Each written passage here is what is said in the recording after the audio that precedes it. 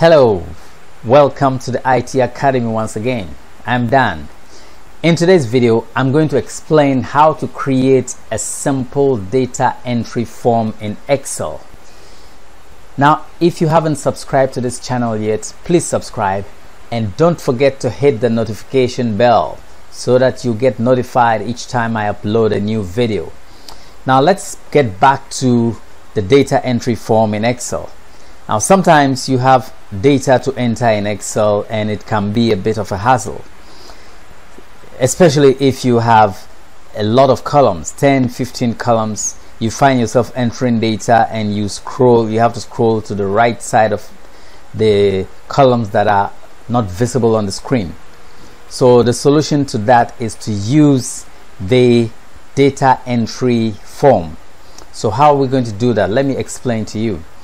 First of all, you create a table. Let me do a sample here. Let's say I have information to enter that requires these: name, department, salary, then city.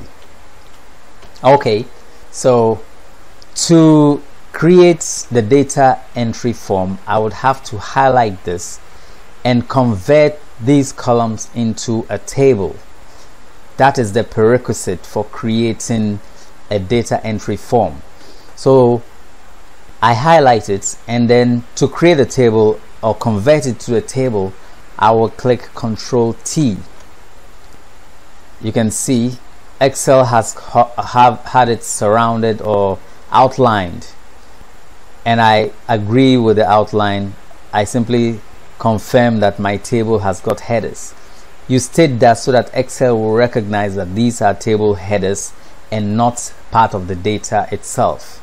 So I click OK, and you can see these buttons have appeared here. That means Excel recognizes this as a table.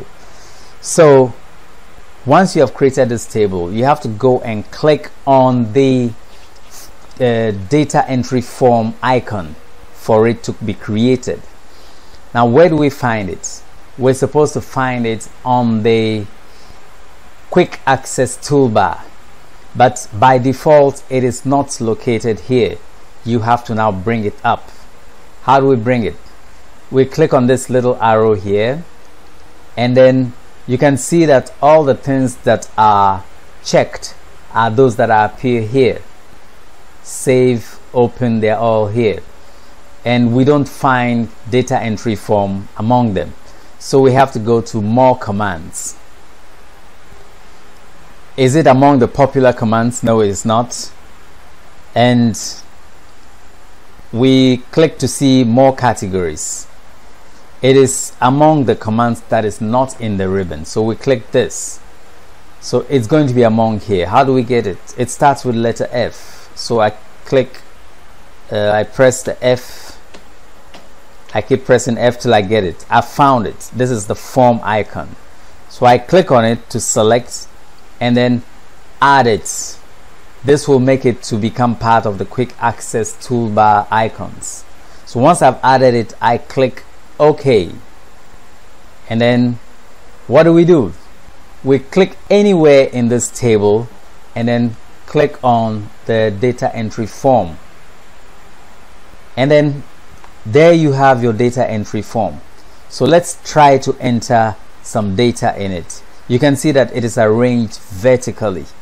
That means even if you have 25 columns, it's going to fit in. With the additional vertical scroll bar, it can take in a whole lot. So let's enter some data. I have let's say James Brown, and I press the tab key. Department is sales, salary is 4,000, city is London, and I press enter. You see it's appeared in the table. Then I click the next one, Jane Mensah, department is HR, salary is 5,000, city is Accra. I press enter.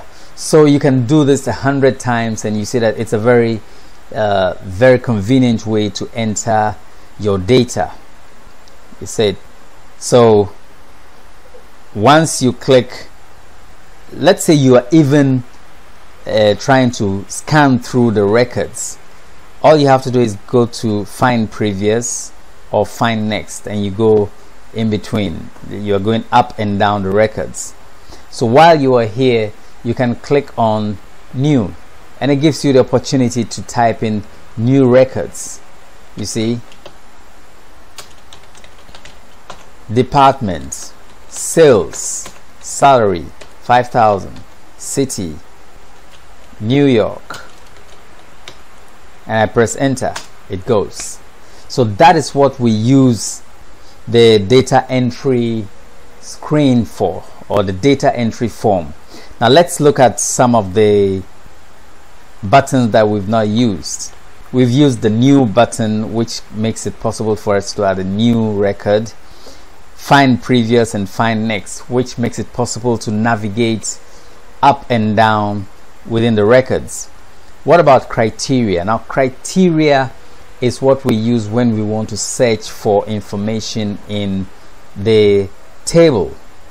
Now let's see, there is another let's close this one. There is another table here, or a collection of columns. Let's say you already have these records and you want to search through it. You have to convert it to a table first, and then you use the data entry form to do your search. So to convert it to a table, like I said before, you simply click anywhere within the table and then Control T. You see that it has highlighted the entire table, and then you just click OK. It gives you these buttons, and that shows that it recognizes these as column headers.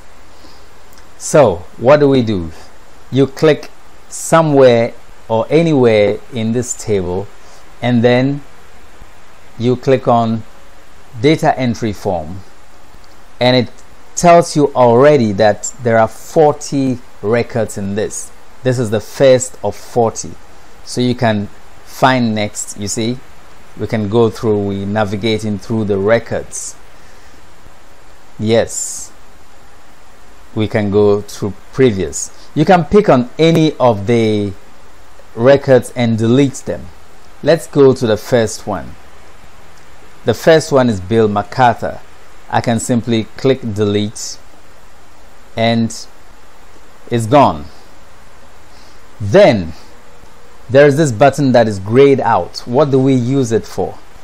Let's say this department, the person belongs to the acquisition department, and I'm making some editing or corrections, and I type sales.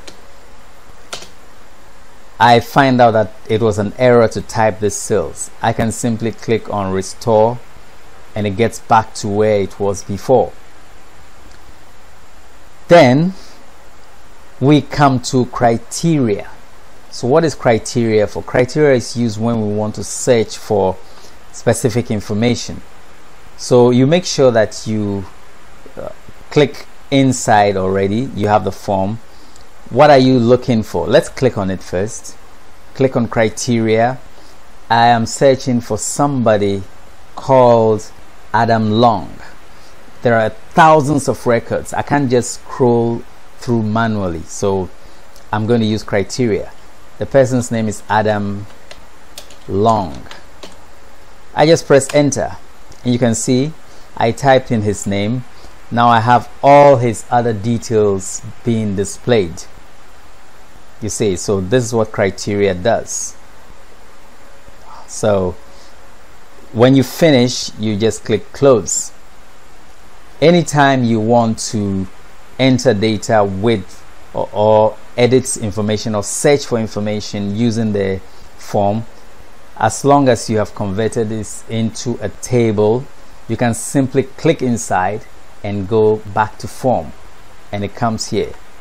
You can add new records, delete, use criteria to search, among other things. So I hope this video has been of help to you, and please like and share our videos. See you